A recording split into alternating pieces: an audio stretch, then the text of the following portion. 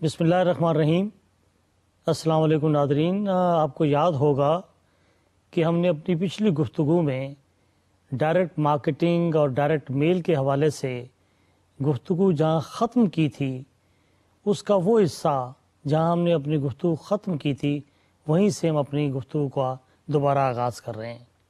ہم نے جہاں گفتگو ختم کی تھی اس کا تعلق تھا کہ مارکیٹنگ کے اندر ٹیکنالوجی کا استعمال کیسے کیا گیا، ٹیکنالوجی بیس مارکیٹنگ پروموشن کے لیے کیسے استعمال کی گئی، اور اس کے حوالے سے ہم نے اپنی گفتگو جہاں ختم کی تھی وہ تھا انفومرشلز کے حوالے سے ہم نے تفصیل سے آپ کے سامنے گفتگو رکھی اپنے پچھلے سبق میں۔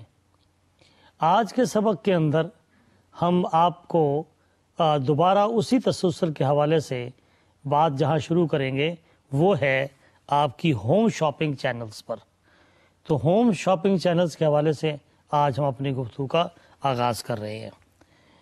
اب اس حوالے سے جب یہ بات چلے گی، جیسے ہم نے لاسٹ ٹائم بات کی تھی انٹریکٹیو ٹیلی ویژن کے حوالے سے، اسی طریقے سے ٹریڈیشنل جو ہمارے اسکیجول رہے ہیں اور جو طریقہ کار رہے ہیں اس پر بھی ہماری بات ہو چکی ہے، لیکن آج ہم ہوم شاپنگ چینل سے اپنی گفتگو کا آغاز کریں گے۔ اب آپ دیکھیں، ہوم شاپنگ چینل کا جب لفظ ہم سنتے ہیں اور پڑھتے ہیں تو فوری طور پر ہمارے ذہن میں کیا بات آتی ہے؟ ہمارے ذہن میں یہ بات آتی ہے کہ ہم گھر پہ بیٹھے ہیں اور گھر بیٹھے بیٹھے ہم شاپنگ کر رہے ہیں۔ تو یہ جو آسانی پیدا کرنے کا تصور ہے یہ اصل میں ٹیکنالوجی کی وجہ سے، کہ ٹیکنالوجی نے ہماری شاپنگ کتنی آسان کر دی ہے کہ آپ گھر بیٹھیے اور ایک انٹریکٹیو اپروچ کے ذریعے، یعنی انٹریکٹیو اپروچ میں کیا چیز ہے کہ آپ منہ دو منہ بات کر رہے ہوتے ہیں، فیس ٹو فیس بات کر رہے ہوتے ہیں، اور آپ جو ہے آپ کے اندر یہ کمیونیکیشن فاسٹ ہوتی ہے، آپ تبادلہ خیال کی صورت میں، سوال جواب کی صورت میں آپ اپنی کنورسیشن کو آگے لے کے بڑھتے ہیں۔ تو یہ جو ہوم چینل کا تصور ہے یہ اصل میں برکات ہیں ٹیکنالوجی کی، اور اس ٹیکنالوجیکلی مارکیٹنگ جو کی جا رہی ہے یہ اس کا شاخسانہ ہے۔ تو ہم دیکھتے ہیں کہ ہوم شاپنگ چینلز جو ہیں ان کے اندر ہے کیا۔ یہ emergence of retail sponsored channels ہیں، اور موسٹلی جیسے مختلف برانڈڈ جو ہماری کمپنیز ہیں، سیئرز ہے، جیسے میکیز ہیں، ان لوگوں کی سپانسرڈ یہ چینل ہوتے ہیں موسٹلی، جو ہوم شاپنگ سروس جو ہے اس کا دستیابی کا معاملہ طے کرتے ہیں۔ Expected continued penetration of new targeted segments, ظاہر ہے نیو ٹارگیٹڈ سیگمنٹس کے اندر پینیٹریشن جو ہے اس کے اندر آپ اس میں داخل ہو جاتے ہیں۔ انسٹنٹ ایکسیس وایا انٹریکٹیو اپروچز، فوری طور پر یعنی تیزی کے ساتھ انسٹنٹ ایکسیس آپ کی رسائی ہو جاتی ہے، ڈائریکٹ ون آن ون آپ کی کمیونیکیشن ہو رہی ہے، آ کر آپ انسٹنٹ اپنے ایکسیس آپ کو رسائی مل گئی، براہ راست آپ کو ان تک رسائی حاصل ہو جاتی ہے، اور ایک انٹریکٹیو اپروچ ہو جاتی ہے۔ آپ نے بات کی، ادھر سے جواب آیا، آپ نے پھر مزید سوال کیا، آپ کو پھر وضاحت ملی وغیرہ وغیرہ۔ تو اس طرح کے میتھڈ کو یہاں پر کہا گیا کہ یہ ایک مؤثر مارکیٹنگ ہے، مؤثر شاپنگ ہے۔ دوسری صورت یہ ہوتی ہے کہ آپ ایک آرڈر پلیس کر دیتے ہیں، چیز آپ کے پاس پہنچ جاتی ہے، آپ کو انٹریکشن کے مواقع نہیں ملتے۔ اس صورت میں آپ کو انٹریکشن کے مواقع ملتے ہیں۔ آن لائن سروس، اب اس میں دیکھیں AOL ہے، کمپیوٹر سروس ہے، MSN ہے، اور اس طریقے سے آپ دیگر سروسز کے بارے میں دیکھتے ہیں کہ جو ہمیں اس کے ذریعے ملتی ہیں، اور آپ ڈائریکٹ مارکیٹنگ جو ہے اس ساری سروس جسے ہم آن لائن سروس کہتے ہیں اس کا استعمال کرتے ہیں۔ یہ سب آپ کے شاپنگ اور آپ کے معاملات کو آسان بنانے کے وہ طریقے ہیں جو ٹیکنالوجی نے آپ کو مہیا کیے۔ آن لائن شاپنگ فنامنا، اب یہ کہا گیا ایز اینڈ کنوینئنس، آسانی اور سمپلسٹی، سادگی کے ساتھ، اینڈ افیکٹونیس، اور اس کے اندر مؤثر۔ سو یہ مؤثر خریداری جو ہے، شاپنگ جو ہے، آپ کے لیے آسانیاں پیدا کرنے والی، آپ کو ایٹ ایز رکھنے والی، آپ کو ایٹ کمفرٹ رکھنے کا جو انداز ہے، یہ ٹیکنالوجی کی بلیسنگ کی وجہ سے آپ کے کام کو آسان کر رہا ہے۔ آن لائن بینکنگ ہے، آپ کو کوئی ضرورت نہیں بینک میں جا کر لمبی لائن لگانے کی، آپ اپنے گھر سے بیٹھ کر ایک میکینزم بتا دیا جاتا ہے کہ آپ نے کیا کرنا ہے، اس کو آپ استعمال کرتے ہیں اور گھر بیٹھ کر آپ بینکنگ کر لیتے ہیں، بل جمع کرا لیتے ہیں۔ A T M and investment information, اسی طرح کی انفارمیشن آپ کو اے ٹی ایم کی انویسٹمنٹ کے بارے میں آپ انفارمیشن لے سکتے ہیں۔ اسی طریقے سے 25% US house holds have dollars in mutual funds, Y not use PCs to access and evaluate performance. آپ پی سی کو استعمال کریں، پرسنل کمپیوٹر کو، آپ کو سب چیزیں پتہ لگ جائیں گی، اس کا استعمال کریں۔ اب اس میں ہاں یہ چیز ہے کہ you should be media literate, کہ آپ کو کمپیوٹر کا وہ استعمال آنا چاہیے جو اس کام کے لیے ضروری ہے۔ بے شمار لوگ ہیں، ہم خود دیکھتے ہیں کہ ہمارے بچے ہم سے زیادہ اسمال میڈیا لٹریٹ ہیں، ان کو یہ سارے گیجٹس کا استعمال ہم سے زیادہ آتا ہے، لہٰذا جتنا آپ اس پر عبور حاصل کریں گے اتنی آپ کی زندگی آسان ہوگی، آپ کو چیزیں استعمال کرنی آ جائیں گی، آپ کا وقت بچے گا اور آپ کے لیے آسانیاں رہیں گی، آپ کو ایٹ ایز اور کمفرٹ رہنے میں آسانی پیدا ہو سکتی ہے۔ Customer needs on line service, یہ کہا کی ضرورت ہے، وہ آن لائن سروس چاہتا ہے بیٹھے بٹھائے۔ Prestige esteem گینڈ through knowledge and the use of technology. اب یہ دیکھیں کہ یہ بھی ایک پریسٹیجیس چیز ہے کہ جناب آپ ہمارے یہاں ٹیکنالوجی یوز کریں، ہم آپ کو سروس دے دیں گے، آپ ہمیں صرف کمپیوٹر کے ذریعے اطلاع دے دیں، آپ ہم سے ٹیکنالوجیکلی رابطہ کیجیے آ کر، we are on your service. تو یہ بھی ایک کہ جی وہ ادارہ بڑا جی پریسٹیجیس ادارہ ہے، وہاں پر تو آپ جناب صرف ایک کال کریں آپ کو سروس مل جاتی ہے۔ سو esteem گینڈ through knowledge and use of technology, آپ کو بڑے فائدے ہوتے ہیں۔ کنوینئنس ایک اگلا مرحلہ ہے، آسانی بھی ہوتی ہے۔ ظاہر ہے ہر شخص اپنے کام میں الجھاؤ کی بجائے سلجھاؤ چاہتا ہے، آسانیاں چاہتا ہے، تو آسانی ٹیکنالوجی مہیا کر رہی ہے۔ انسٹنٹ گریٹیفیکیشن، اب آپ یہ دیکھیں اس طرح ناولٹی اینڈ ایکسائٹمنٹ، ایک تھوڑا سا چینج ہے، ایک ایکسائٹمنٹ ہے، یہ تھوڑی سی تھرل ہے اس کے اندر۔ ایز آف یوز، آپ آسانی کے ساتھ اس کو استعمال کرتے ہیں۔ Timeliness, real time information on Stokes, وقت پر آپ کو یہ انفارمیشن مل جائے، اور پھر ایفیشنسی، یہ چیزیں اہمیت کی حامل ہیں سارے معاملات کے اندر۔ اب یہاں بیان کیا جا رہا ہے کہ 8 situation when direct response works best. یہ جو ڈائریکٹ رسپانس ہم نے پڑھا شروع کے لیکچر کے اندر، ڈائریکٹ رسپانس کیا ہوتا ہے آ کر، اس کے بارے میں یہاں آپ سے ایک سمری بیان کی جا رہی ہے کہ 8 صورتحال ایسی ہیں، 8 سچویشنز آر سچ، کہ جب ڈائریکٹ رسپانس کو آپ بہتر بنا سکتے ہیں اور بلکہ بہترین بنا سکتے ہیں، اس پر بات ہوگی۔ وہ کیا ہیں 8 صورتحال کے بارے میں، 8 سچویشنز وہ کون سی ہیں جن پر جو ہے وہ بات کی جا رہی ہے۔ اب اس پہ دیکھیں کہ پہلی سچویشن یہ بیان کی جا رہی ہے کہ اگر آپ ڈائریکٹ رسپانس کو بہتر سے بہتر بنانا چاہتے ہو تو پھر کیا ہو، when you can clearly identify your target audience. You should be clearly identifying your target audience. آپ کو پتا ہو کہ آپ کے ٹارگٹ آڈینس ہیں کون، بڑا واضح طور پر، no confusion at all، اس کے بارے میں آپ پوری طرح کلیئر ہوں کہ آپ کے ٹارگٹ آڈینس ہیں کون، کسی طرح کا ابہام نہ ہو آ کر، اگر آپ چاہتے ہیں کہ ڈائریکٹ رسپانس جو ہے وہ آپ کے لیے بہترین فارم میں سامنے آئے۔ تو اس کے لیے شرط کیا ہے، سچویشن کیا ہونی چاہیے کہ when you can clearly identify your target audience، کہ آپ کو ٹارگٹ آڈینس کا اچھی طرح علم ہو۔ پہلی صورت میں یہ بتایا گیا کہ you should be knowing your target audience، اور پھر یہ کہا گیا بڑا کلیئر ہوں، اس پر زور دیا جا رہا ہے you should be very clear about your target audience، آپ کے مخاطبین کون ہیں اس کے بارے میں آپ کلیئر ہوں۔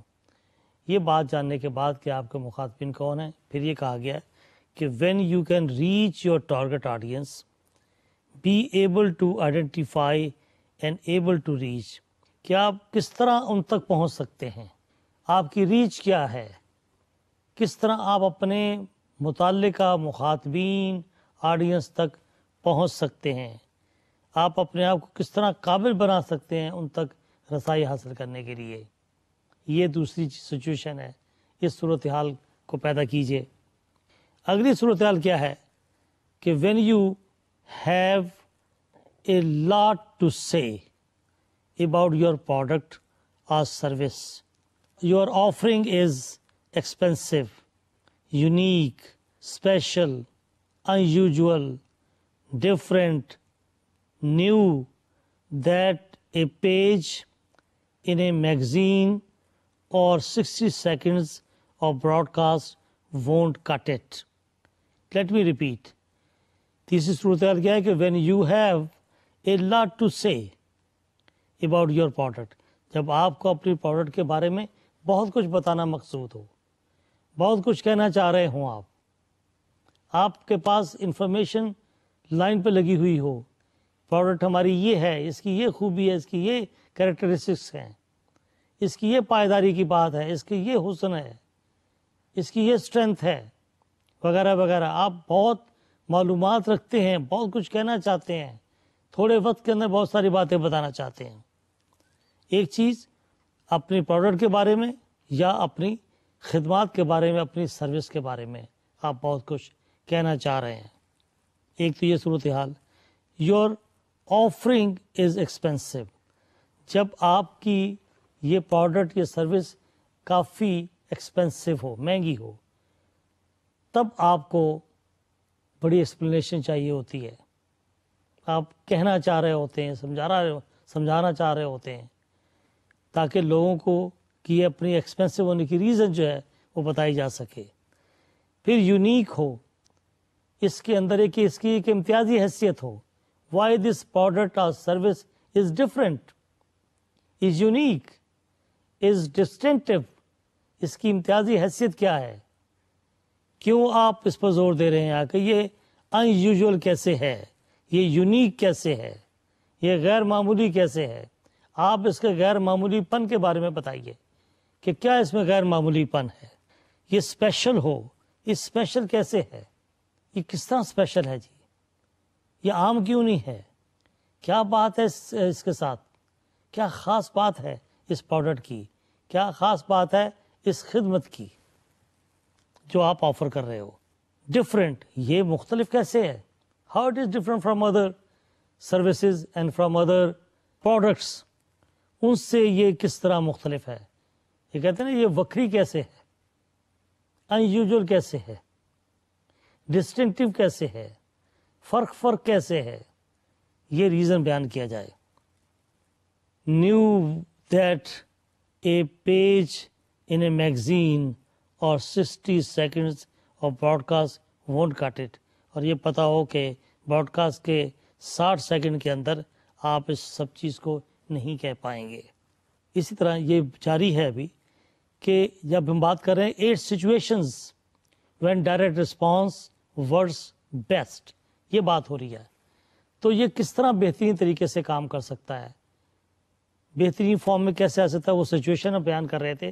اب اگلی سچویشن ہم بیان کرتے ہیں کہ ایک اور صورتحال جب یہ بہتر طریقے سے ڈائریکٹ رسپانس آپ کو مل سکتا ہے، وہ یہ ہے کہ when your product or service has continuity, repeat sales, add or follow up and follow on sales، کہ جب یہ ریپیٹ ہو، یہ سیل اس کی ریپیٹ ہو، اس کا فالو اپ ہو اور اس کا فالو آن ہو۔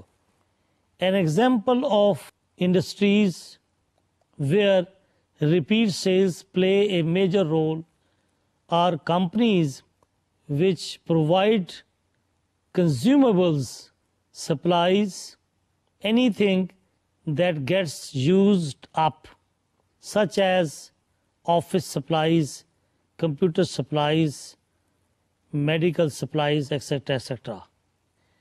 اور ایک اور سچویشن بیان کی گئی ہے کہ when you need to control the entire selling message or process. پھر جب آپ کو ضرورت پڑے کہ آپ سارے میسج کو اور سارے پروسیس کو کنٹرول کرنا چاہ رہے ہیں, تو when you need to control the entire selling message or process, تب جا کے یہ ڈائریکٹ رسپانس جو ہے یہ زیادہ مؤثر ثابت ہو سکتا ہے. Selling through an independent network یہ زیادہ مؤثر ہوگا. انڈیپینڈنٹ نیٹورک کے ذریعے جب آپ سیلنگ کرتے ہیں تو یہ زیادہ مؤثر ہوتا ہے. یہ ڈائریکٹ رسپانس زیادہ پروڈکٹیو ثابت ہو سکتا ہے جب آپ کسی بھی انڈیپینڈنٹ نیٹورک کے ذریعے یہ کام کرنا چاہتے ہیں. Present product and offer and hope the dealers get excited. Present product and offer and hope the dealers get excited. یہ situation when direct response was best. وہی سچویشن جو ابھی جاری ہیں اسی ہیڈ لائن کے نیچے ہم پڑھ رہے ہیں کہ when you want to build a predictable model that can be repeated. یہ پریڈکٹیبل آپ آسانی سے پیشین گوئی کر سکتے ہیں اس ایسے ماڈل کی جس سے دیکھ کر آپ جو ہیں وہ پریڈکٹ کر سکیں کہ یہ ریپیٹ ہوگا. یہ وہ چیزیں جب ایسی سچویشن پیدا ہو تب آپ کا ڈائریکٹ رسپانس جو ہے وہ بہتر کام کرتا ہے. When your product service does not fit other distribution channels. When your product service does not fit other distribution channels. Self direct ایک یہ situation. It is not glamorous. It is to complicated. It does not sell itself. It needs lengthy explanation. It is too low price to be interesting to other channels. For example, low cost software. When you want less visibility in the marketplace, an accident testing discipline. For example, you are in a test situation. اب آئے گا direct response advertising جس کو ہم نے پچھلے lecture میں پڑھا تھا. اس کے لیے کیا صورت حال ہے؟ What is the direct response advertising? یہ ہم نے پہلے بھی پچھلے لیکچر میں اچھی تفصیل سے گفتگو کی ہے. اب ہم اس کو دوبارہ سمرائز کرنے کی کوشش کر رہے ہیں تاکہ چیزوں کو وقت پر مجتمع کر کے ساتھ ساتھ رکھ کر اس فرق کو جانا جا سکے. Direct response add is equal to ad that sells the product directly to the consumers, aims for the consumers to take action, sells both goods and services. Similarly, small business likely to do direct response ad concern product and prospects. اب ہے جی کس طریقے سے لوگ action oriented کرتے ہیں. Action کیسے ہم کروا سکتے ہیں کہ تاکہ لوگ وہ ڈیزائر جو اس پر عمل کر سکیں. Ways to get action works well in magazine add. Others media can use the tactics to describe special nature of offer, associate with the bargain the product present. یہ سب انسٹرکشنس ہیں کہ طریقہ کار ہے کس طریقے سے آپ یہ کر سکتے ہیں.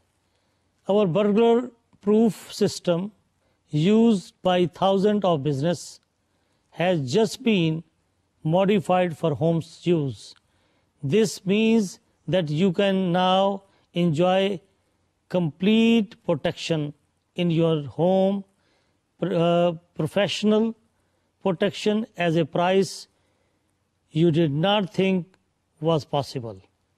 Why to get action? اب یہ چیزیں کہ ایکشن کیسے لیا جائے, کیوں کیا جائے, اس پر یہاں گفتگو کی گئی ہے. یہ ساری وہ چیزیں جو آپ اپنی اسکرین پر ناظرین دیکھ رہے ہیں انہیں پڑھا جا سکتا ہے آ کر ترتیب کے ساتھ کہ ایکشن کیوں لیا جائے, کیا طریقہ ہے.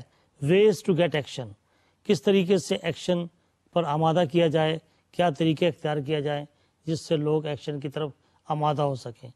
لہٰذا یہ ڈائریکٹ رسپانس کو مؤثر بنانے کے وہ طریقے ہیں جن پر گفتگو جاری ہے اور ان پر عمل درآمد کرنے کے طریقے جو ہیں یہاں اسکرین پر آپ کے سامنے لکھے گئے. ویز ٹو گیٹ ایکشن کے حوالے سے یہاں کہا گیا ہے کہ Warren that there is a limit to time اور سپلائی. ہر چیز کی وقت کی اور سپلائی کی ایک حد ہے. کوئی چیز ان لمیٹڈ نہیں ہے, کوئی چیز لامحدود نہیں ہے. وقت بھی محدود ہے اور سپلائی بھی محدود ہے.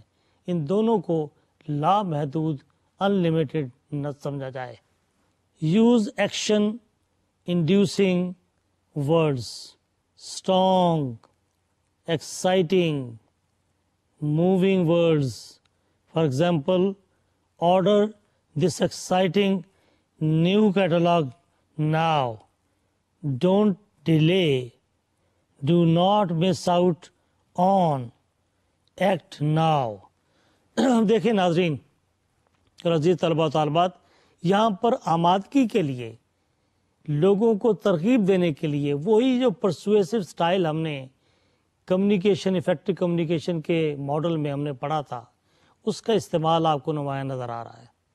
آپ اگر غور کریں تو یہاں پر یہ کہا گیا یوز ایکشن انڈیوسنگ ورڈز. وہ کیا ہے؟ Strong, exciting, moving words. For example, order this exciting new catalogue now. آج ہی اس ایکسائٹنگ کیٹالاگ کا آرڈر بک کرائیے. آج ہی رابطہ کیجئے ڈیلر سے. ڈونٹ ڈیلے, تاخیر نہ کیجیے, فوری طور پر آج ہی اپنا آرڈر بک کروائیے. Do not miss out on, act now. یہ اس طرح کے جو جملے ہیں یہ ترغیبی جملے ہیں. یہ ایکشن کی طرف راغب کرنے کی طرف لے کے جاتے ہیں, آمادگی پیدا کرتے ہیں آ کر کہ آپ ریلیکس نہ ہو جائیں. کریں جی, ابھی گو ہیڈ, ابھی ایکشن اورینٹڈ اپروچ کے ساتھ نکلی ہے. ہاتھ پہ ہاتھ رکھنا, ٹائم ویسٹ نہ کریں. ٹائم محدود ہے, سپلائی بھی محدود ہے, ختم ہو جائے گی ورنہ چیز ملے گی نہیں مارکیٹ میں. تو جلدی کیجیے. ارلی برڈز کا تصور کیا ہے مارکیٹنگ میں؟ یہی ہے. اسی طریقے دیکھنا کہ یہاں پر stress benefit of acting quickly. آپ کو اسٹریس بینیفٹ ہوتا ہے اگر آپ جلدی ایکٹ کریں. Offer money back guarantee. Use the coupon and urge reader to act upon it. آپ کوپان استعمال کرتے ہیں اور جو ریڈر ہے اس کو آپ پھر پرسویڈ کرتے ہیں, توجہ دلاتے ہیں کہ فوری طور پر کوپان بھرے اور اس پر عمل کرے. اب ہم گفتگو کریں گے کہ واٹ آر دی کی elements for direct marketing. Direct marketing کے لیے وہ کون کون سی کنجی ہے, کون سے کی کمپوننٹ ہیں جو استعمال ہونے چاہیے, جن پر توجہ دی جانی چاہیے. کہا گیا ہے اٹس ایکشن اورینٹڈ. اگین ترغیبی انداز ہو. ابھی آئیے, ابھی رابطہ قائم کیجیے, ابھی اپنا آرڈر بک کروائیے. اس طرح کے جملے جن میں یہ کریکٹرائزیشن پائی جاتی ہو کہ آپ ایکشن اورینٹڈ اپروچ کو استعمال کریں, اس کو ہم کہتے ہیں کہ کی element for the direct marketing, کہ یہ ڈائریکٹ مارکیٹنگ کے لیے کی ایلیمنٹ کی حیثیت رکھتا ہے. سو اس action oriented want to sell product now. Copy flows in logical order present. Product benefits. آپ بتاتے ہیں کہ اس پروڈکٹ کے فائدے کیا ہیں تاکہ لوگ فوری طور پر آمادگی کے لیے جو خیال کر رہے ہیں, تو ایک تو یہ کہ وہ فوری طور پر آمادہ ہوں, انہیں پھر یہ پتا ہو اس پروڈکٹ کا فائدہ کیا ہے. پھر ریزن ٹو بائی, کیوں خریدیں, وہ کیا پرابلم ہے. نہیں خریدیں گے تو ان کے پاس کس چیز کی کمی ہوگی, کس چیز میں وہ پیچھے رہ جائیں گے, یہ احساس دلانا. سو reason to by is important. How to by, کیسے خریدیں. ویز ٹو بائی, پھر طریقے کیا ہیں خریدنے کے. یہ آگہی دینا بہت ضروری ہے کہ جی how to by and ways to by, اس کو ہم کہتے ہیں آگہی دینا کہ کس طریقے سے خریدا جائے آ کر اور کیسے خریدا جائے. Copy is tied to the company in the direct marketing. Very obvious. اب یہ جو ڈائریکٹ مارکیٹنگ ٹرانزیکشن ہے اس کے ساتھ product must be different to the items consumers can pick up at any store near home. کہ جی product must be different to the items consumers can pick up at any store near home. Direct action copy is tied to sales objective. Direct action copy is tied to sales objectives for a specific project. کہ direct action copy جو ہے اس کا براہ راست تعلق کس چیز سے ہے؟ سیلز آبجیکٹو کے ساتھ. کہ آپ کے مقاصد کیا ہیں اس کے ساتھ یہ جڑا ہوا ہے. کاپی کا جو ایکشن ہے، جو اس میں جو ایکشن اپیل ہے، اس کے سیلز کے آبجیکٹو کے ساتھ گہرا تعلق ہے. اس تعلق کے درمیان ایک ڈائریکٹ اپروچ پائی جاتی ہے دونوں کے درمیان. Begin with the chief benefit supported by other benefits copy points. تو کاپی کی جو پوائنٹس ہیں، جو ترتیب ہے، اس کے اندر جو اہمیت اس بات کی کہ سب سے بڑا فائدہ اس کا کیا ہے، اس کا میجر بینیفٹ کیا ہے. پہلے آپ اس پر زور دیں آ کر. یہ نہ ہو کہ آپ غیر ضروری غیر اہم بینیفٹ جو ہے اس کی تو پہلے لائن لگا دیں اور آخر میں جا کر کسی کونے میں سب سے اہم ترین فائدے کا تذکرہ کریں.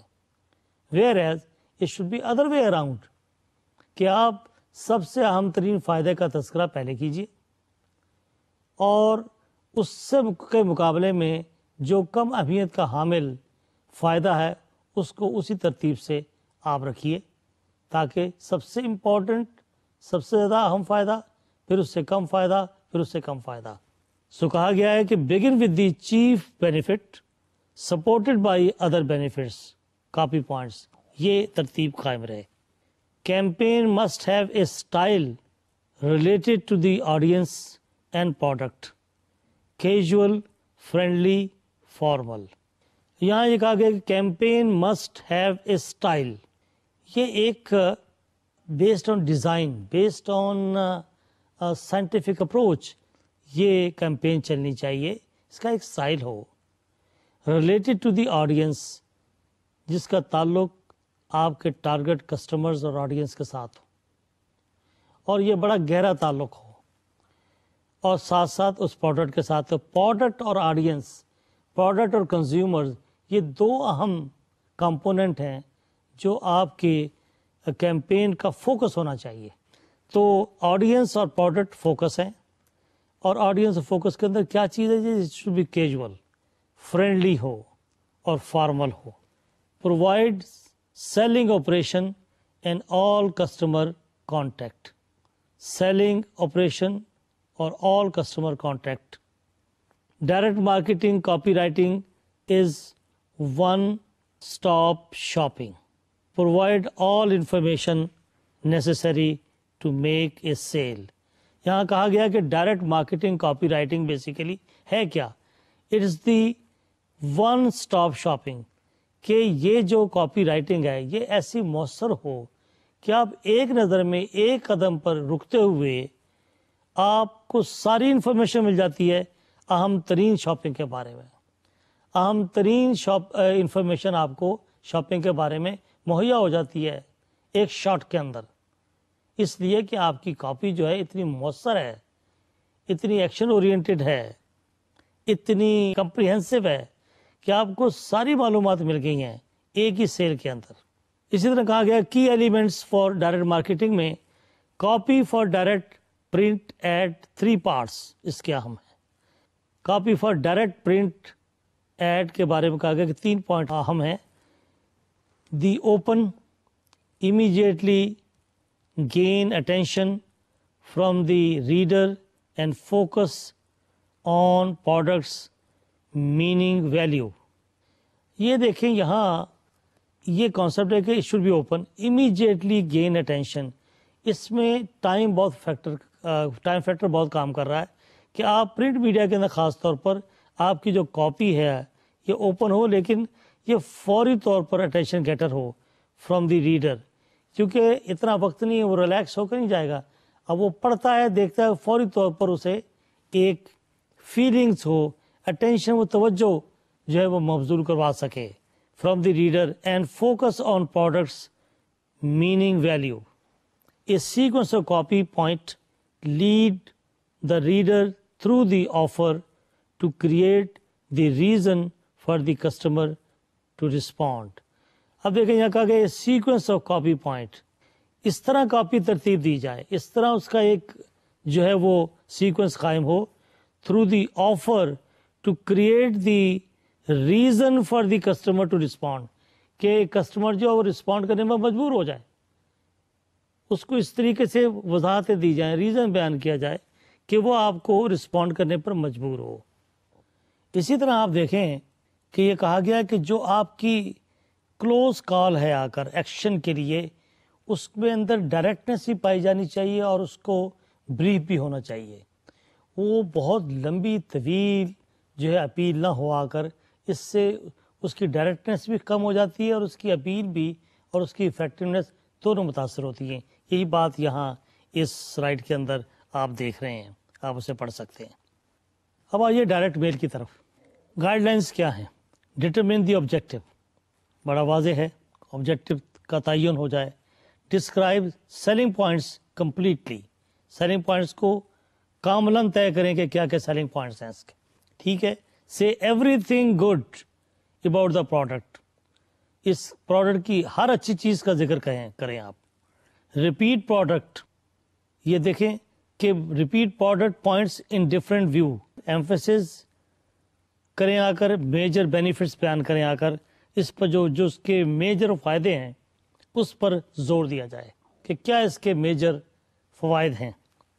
Right copy that shows what the product or services does for reader، وہی باتیں کہ آبجیکٹو بیان کریں کہ یہ ریڈر کے لیے اور کنزیومر کے لیے اس کا کیا فائدہ آ گیا، بیان کیجیے اس کے اندر۔ Make the lay out and copy fit, lay out fit target. Direct mail کی گائیڈ لائنس میں اور کیا چیز ہے؟ آفر سم تھنگ فری اور ایٹ اے لو پرائس، ساتھ میں آپ کہتے ہیں کہ آپ اتنی چیزوں کی چیزیں خریدیں گے، شاپنگ کریں گے تو آپ کو اتنی چیزیں فری ملے گی، آپ فلاں چیز کریں گے تو آپ کو ایک جوسر جو ہے فری ملے گا، یا آپ کو یہ ملک پیک جو ہے فری ملے گا، یا اس کی پرائس کے اندر اتنا ڈسکاؤنٹ ملے گا۔ انٹروڈیوس اے گارنٹی، پھر آپ کہتے ہیں کہ آپ کی اس پرائس کی یہ چیز خریدیں گے، آپ کی یہ گارنٹی ہے۔ Make it easy for the prospects to take the desired action, appeal of the offer, tell your story over again, meals many Times, بار بار اس کو جو ہے وہ میل کریں آ کر، tell your story over and over again. Research your direct mail, test the package, products, services for the better, don't over look the envelope، address correctly to the right list, نیم اور titles. What is your prospects profile, the 10 big bad ugly mistakes in direct mail, جس سے اجتناب کرنا بہت ضروری ہے کہ یہ وہ 10 غلطیاں ہیں، پیڑی غلطی جسے ہم کہہ سکتے ہیں، جس سے اجتناب کرنا بہت ضروری ہے۔ Not knowing your target market اور یور آڈینس، پتہ ہی نہ ہو کہ کون ہے آپ کا ٹارگیٹ مارکیٹ، ٹھیک ہے، آڈینس کون ہے۔ واٹ ول میک دیم سے یس ٹو یور آفر، اوکے۔ اسی طریقے سے یہ لسٹ دی گئی ہے۔ کیا ڈو ناٹس ہیں جن پہ توجہ دینا ضروری ہے، آپ اس کا مطالعہ کر سکتے ہیں، اسکرین پر آپ پڑھ سکتے ہیں۔ تو یہ وہ چیزیں ہیں جس پر توجہ دینا بہت ضروری ہے کہ یہ ڈو ناٹس ہیں آپ کی اس ڈائریکٹ میل کے حوالے سے، جس سے اجتناب کرنا ضروری ہے۔ دی 10 big bad ugly mistakes، continuation ہے اس کی۔ Mailing to the wrong list, یہ ایک تماشا، آپ غلط لوگوں کو غلط رانگ لسٹ پر جو ہے آپ چیزوں کو میل کر دیتے ہیں۔ Not having a clear goal in your writing, اسی طریقے سے make sure you know where you are going with each piece you right, then stay focused. یہ چھوٹی چھوٹی چیزیں ہیں جس کی یہاں تفصیلیں بیان کی گئی ہے، اس سے آپ مطالعہ کر سکتے ہیں، دیکھ سکتے ہیں اسکرین کے اوپر۔ Price before offer, a price has no meaning until readers know what they are getting۔ اسی طریقے سے پرائز بیفور بینیفٹس، یہ سب آپ اسکرین پہ دیکھ سکتے ہیں جو بیان کیا گیا ہے، اس کی تفصیل میں جانے کی ضرورت نہیں ہے۔ Wrong price point, C the market price and set your own. inadequate testing، everything is testable, and you should test small mailing until one is clearly a winner. Wrong objective to your marketing piece. Want leads or want sales. کیا چاہتے ہیں؟ Wrong headlines. Solely on the basis of this one line, your reader makes the decision to continue or not continue to read. اسی پہ وہ فیصلہ کرے گا کہ وہ اسے پڑھتا رہے یا چھوڑ دے. اسی طرح سے نمبر 10، یہ سب تفصیلات آپ کے سامنے لکھی ہوئی ہیں. ان کو ہم ڈوز اور ڈو ناٹس کی کیٹیگری میں اچھی طرح ایگزامن کر سکتے ہیں. پھر اس میں جو چیز جس کے مطابق سوٹ کرتی ہو اس پر عمل کیا جانا چاہیے. ڈائریکٹ میل پروڈکٹ اور offer. 2 key selling aspects to a direct mail ad. The product, widespread appeal, something everyone can use. اسی طریقے سے یہ تفصیلات، یہ دونوں پیراگراف آپ دیکھ سکتے ہیں. Copy must build upon the exclusivity of the product. Hard to find product exclusive company offering. Direct mail product and offer. 2 key selling aspects to a direct mail ad. The product, the right price, customers perceive good value. Does it make with technology that used to develop the space program but adapt to the household use? Product and offer. 2 key selling aspects to a direct mail ad. The offer, the proposition you present to the prospect. What will they get in return for taking an action? Some basic offer, free information, sample, free trial. اسی طریقے سے direct mail کے بارے میں کہا گیا کہ offer اور اس کی تفصیلات. مختلف incentive, get a friend, contest, discount, free gift, secret gift, guaranteed, flexible terms, types of paying, rates, weekly rates instead of monthly rates, up grade offer for good customer to receive additional services. یہاں major characteristics بیان کیے گئے ہیں direct mail کے کہ number 1 selectivity, number 2 personal selling. ان 2 پر focus کیا گیا. Should be longer, more informative copy, more immediate results. یہ ایک اسپیسیمن آپ دیکھیں. کاپی رائٹنگ فارمیٹ بھی یہاں دیا گیا ڈائریکٹ میل کے حوالے سے. 7 ڈائریکٹ مین فارمیٹ. میرے خیال میں یہ وہ چیزیں ہیں جو ہم کاپی رائٹنگ کے بارے میں جو پڑھتے رہے ان کی کسی نہ کسی حوالے سے ریپیٹیشن ہے جس کو ہم دیکھ سکتے ہیں. بروشر کے حوالے سے، رپلائی سر ڈیوائس کے حوالے سے، ریٹرن اینولپ کے حوالے سے، تو مختلف پاسبلٹیز کے حوالے سے، گفٹ سلپس کے حوالے سے، فلائرز کے حوالے سے، سیمپلز کے حوالے سے، یہ سب معلومات، ٹیسٹیمونیل کے حوالے سے یہ معلومات اس میں دی گئی ہیں. Direct mail copy writing format کے اندر پھر 7 ڈائریکٹ میل فارمیٹ کی بات جاری ہے. اپنے سیل میلر ہے، بزنس لیٹر اور آؤٹر انویلپ یہ میٹر کرتا ہے. ڈائریکٹ میل کیٹلاگ ہے، سیکنڈ لیٹر اور پبلشر لیٹر یہ میٹر کرتا ہے. یہ سب پرسویسو اسٹائل ہے.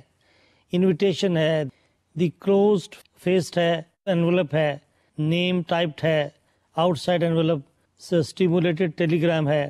اب دیکھیں نا، سیمولیٹڈ ٹیلی گرام کے ذریعے بھی آپ پرسویٹ کر سکتے ہیں. آپ انویلپ کے باہر نام پرنٹ کر کے بھیجتے ہیں، اس سے بھی آپ ڈائریکٹ ایکشن اور اس کی سپیڈ کو تیز کر سکتے ہیں. آپ کا رسپانس بڑا کوئک ہوتا ہے. آپ کو خود یہ کام نہیں کرنا پڑتا، آپ کا نام لکھا ہوا ہے انویلپ پہ اور آپ اس کو جا کے پوسٹ کرتے ہیں. سو یہ سب چیزیں چھوٹی چھوٹی ہیں لیکن یہ آپ کے کام کو آسان کر دیتی ہیں. جب یہ آسانیاں پیدا کرتی ہیں سب چیزیں تو آپ کسی کام کے لیے بڑی جلدی آمادہ ہو جاتے ہیں. جب آپ کسی کام کو جلدی آمادہ ہو جاتے ہیں تو کیا مطلب ہوا؟ آپ نے ڈائریکٹ رسپانس کیا. کس کے نتیجے میں؟ ڈائریکٹ میل کے نتیجے میں. ڈائریکٹ میل کے نتیجے میں، ڈائریکٹ رسپانس کے نتیجے میں فائدہ کس کو ہوا؟ مینوفیکچرر کو، اونر کو، اور ساتھ ساتھ بینیفیشری آپ کے کنزیومر بھی ہیں جن کو فوری طور پر آپ نے ایک سروس جو ہے، ایک پروڈکٹ جو ہے اس کی دستیابی جو ہے وہ اس کا اہتمام کیا. تو یہ دستیابی اور to keep the customer at as and comfort, یہ ایک طلب، اور پھر رد عمل، اور پھر ڈسکشن، اور پھر کوئک رسپانس، اس کے وہ طریقے جو ڈائریکٹ میل کے حوالے سے اور ڈائریکٹ مارکیٹنگ کے حوالے سے بیان کیا گیا، یہ سب گاہک کے اور مینوفیکچرر کے درمیان انٹریکشن کو بڑھاوا دینے کا باعث بنتے ہیں، اور ان کے درمیان اعتماد قائم کرنے کا باعث بنتے ہیں، اور at the and of the day آپ کی مارکیٹنگ کے سٹائل کے اندر ایک جدت پیدا کر کے آپ کے مال کی کھپت میں اضافے کا باعث بنتے ہیں۔ اور یہی وہ انداز ہے جس میں ہم کہتے ہیں کہ مارکیٹنگ کا یہ وہ سٹائل ہے، جو ایڈورٹائزنگ کا یہ وہ سٹائل ہے جس سے آپ کی مارکیٹنگ اتنی تیز ہوتی ہے، اتنی کوئک ہوتی ہے، اور کاسٹ افیکٹو ہوتی ہے کہ جس سے آپ کا مال مارکیٹ کے اندر دستیاب ہونے میں اور بکنے میں، آپ کی خدمات مارکیٹ میں مستعار ہونے میں آسانیاں پیدا ہوتی ہیں۔ ناظرین اور عزیز طلباء و طالبات، ڈائریکٹ میل کے حوالے سے، ڈائریکٹ مارکیٹنگ کے حوالے سے ہماری گفتگو آج ختم ہو رہی ہے۔ آئندہ کے لیے اجازت دیجیے۔ خدا حافظ۔